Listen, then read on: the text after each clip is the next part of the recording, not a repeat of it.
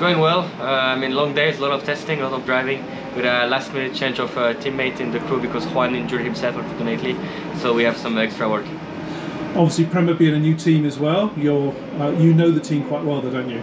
I know the team quite well. I mean, I've been competing against them for many years, and you know, I'd rather be with them than against them. They won everything in Formula 2 and 3, so hopefully we can carry on and add some success to this. Obviously we've got your Heroes reigning champion with a new team. You've got a lot of competition on that grid though. How is the times on testing? How have you looked at the other competitors, shall we say, on the grid? The competition is incredible this year. I mean, it's really a lot of cars that can win as well, and I think the races will be very exciting. So I think, as expected, Cool Racing is very strong. Panis as well, United, hopefully us. But you know, we will see on Sunday evening. But I mean, it will be a hard race for sure. And Le Castellet, what do you think of Le Castellet? I enjoy the venue always. I mean, it's very wide. It's nice for testing.